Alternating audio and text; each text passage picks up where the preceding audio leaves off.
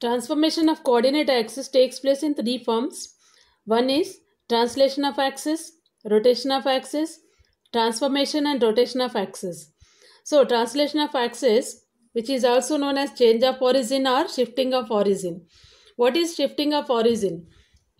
We'll go through from the diagram. So this is x and y origin, the intersecting point x comma y, and this is shifted to h comma y, h comma k, and this axis also parallel to the ox, parallel to the oy. Okay, that means the origin is shifted to the given point h comma k without changing direction of the coordinate axis. So the original system is x comma y, the new system is capital X comma y, and the relation x is equal to x plus h, y is equal to y plus k. This is x plus h and y plus k. Okay.